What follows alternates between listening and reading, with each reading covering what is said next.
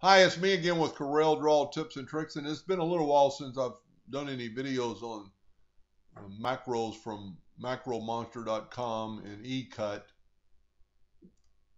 But this particular one will allow you to round off the corners. Now you can do that inside of Corel Draw, but you don't have the option of doing the outside or the inside.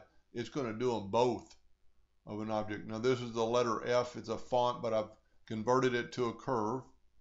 And we're going to go right here, and we're going to go fillet curve, and you can do all corners, or let's just do the inside corners.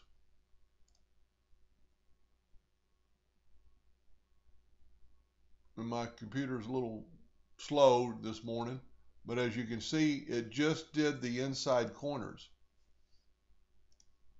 I've actually quit using this computer, but since I have this macro on this computer, so let's just back up here and let's do the outside corners.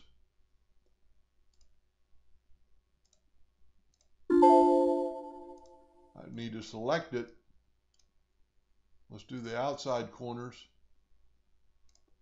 And now I've got the outside corners rounded, but the inside corners are not.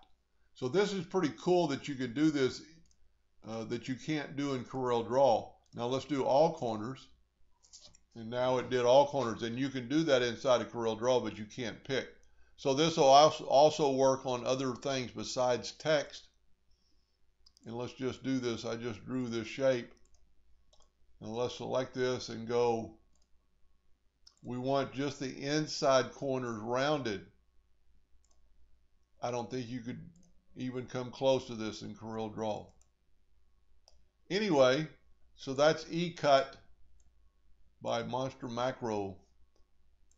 Pretty cheap, reasonable, high-powered program. And I love it. Hope that helped a little bit. Thank you for watching.